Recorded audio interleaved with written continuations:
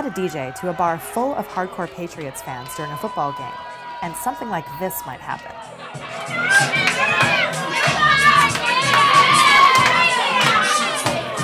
Professor Thom's on 2nd Avenue is just one of the New York City bars that had a DJ spinning during commercials in the recent AFC Championship game, and plans to do so again this weekend during the Super Bowl. Having a DJ at the bar just makes it much easier for everyone to celebrate together and just dance and all be on the same page and just have a good time.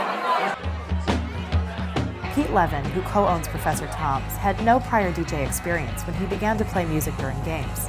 But since he started, he's been asked to do gigs outside the bar. Of all the great things about owning a sports bar, this is hands down my favorite part of it. It's really fun to do it. It's the atmosphere that it creates is very contagious.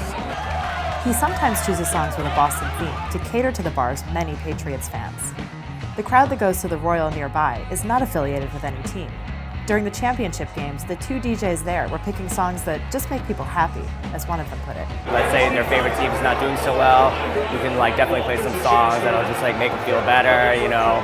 And if they're getting really amped from the gameplay, it's just a whole other thing where you can raise them to a next level of excitement. So it's fun in that sense, yeah.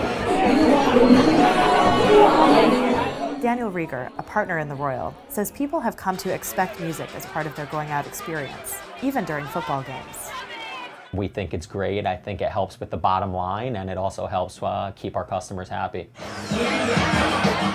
The Super Bowl presents a challenge. It's the rare football game where many people actually want to hear the commercials and the halftime show.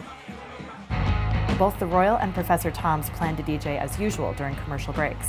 But the Royals DJ will pause during the halftime show, so fans can hear Katy Perry.